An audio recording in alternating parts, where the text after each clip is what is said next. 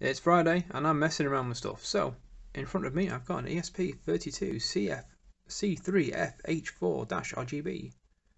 It's an ESP32 with a RISC-V CPU on it. Let's just get that in focus. Yeah, let's get some light on it. There we go. Nice little board. Got it for a few quid from AliExpress. It's been in the bits box, not had much chance to play with it. So today I've got some time to play with it, so I thought, right, MicroPython, let's get that working. So, someone's done all the work for me. Andy Piper, thank you very much. Cracking job, detailed the entire process. Really good. And so, I've got it working. So right now, simple script. Turn it on, it connects to Wi-Fi, and if it shows 3 green flashes on the 5x5 neopixels here, then it's got a connection, and it also prints something to the terminal. If it all goes wrong, I get 3 flashes of red. Reset buttons around the back. Let's reset that. Okay, and go on green. There's the green, and there we go, big Les P in ASCII art, and we're connected to the internet with this. Really easy. And it's got just here a STEMMA QT connection, a quick connection, or QWSC connection for Pimoroni accessories. So I can plug in loads of different sensors. Playtime. See you later. Hello, right, I've been hacking around with the ESP32, the RISC-V CPU that I got from AliExpress, and I've remade something. So 3 years ago I used a Wemos D1 and ESP32-C3FH4-RGB to make a weather station. It was a cloud that had an 8x8 neopixel matrix inside it that lit up. This has got a 5x5 neopixel matrix on it. This is a weather station. Admittedly, it gets all the data from Open Weather Maps API, but that's fine. I can plug in sensors if I want, but just for right now, it's a weather station. Okay, let's show it working. So I'm going to reset the board.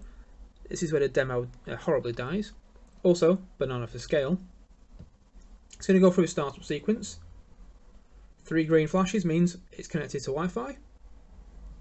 Disco lights, because disco lights are cool.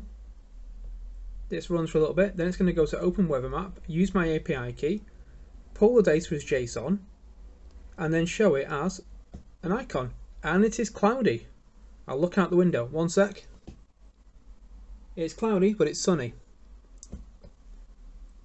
There we go. That's the first test done. It's taken a little while. I had to tweak the neopixel brightness and also a few issues with my brain not getting into the Pythonic way. Just for a little while. But yeah, it works. It's a weather station. Also, banana for scale. Anyway, see ya. Right, another video and testing animations. Yes, animations. So if it ever rains, which it never does in the UK, ever. Same startup sequence, flashing green, connected to Wi-Fi, disco mode, because disco is cool. There we go. I do like the subtle light on that, it's nice. And we should see some rain in a second. There we go, very simple animation. Just to say that it's raining. It's not. It's actually quite sunny today. There we go. Cheers. Okay, it's working. Everything's working. He says after it just failed. Anyway, this is a test of the fail state. So we're going to connect it to Wi-Fi. It's not going to get any API data from Open Weather Map. It's going to fail because I've told the code to not do that. So it's going to show what happens when it can't get any data. So 3 green flashes, connect to Wi-Fi. There we go, disco mode. And after this, normally if we get weather, we'd show the icon for the weather. But if it fails, we get a red animation, like an X and a plus, sort of makes it look like it's spinning. There we go. That's the fail mode, it does that 10 times.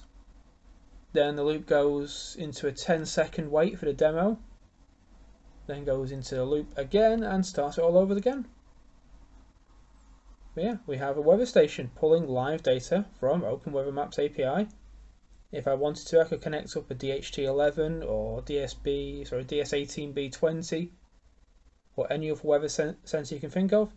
I could get real-time data to compare against. But I'm happy with this. Cheers.